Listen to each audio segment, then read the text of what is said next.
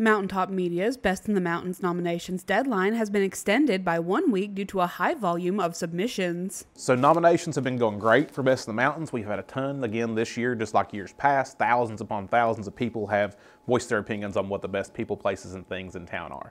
So much so that we've actually extended the nominations out for an additional week. We're going to run our nominations up till February 10th now, as opposed to February 3rd, which was our original plan. Do you worry about having enough money to last throughout retirement? Give Reed Potter at Raymond James a call. Reed has 26 years experience helping folks enjoy their best life in their retirement years. The Best in the Mountains Award serves to allow consumers to handpick the best of the best businesses and services across the region. With 7 groups and over 250 categories to nominate to, there's no better way to promote and elect the best businesses around. Honestly, to me, it's an honor to get that certificate at the end of the year that you're a gold or silver Best in the Mountains winner.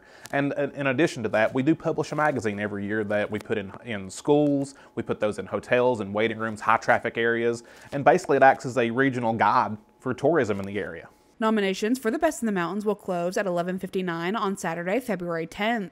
Voting will begin at midnight, February 11th. For more information, you can visit bestinthemountains.com. For Mountaintop News, I'm Kelsey Fidel.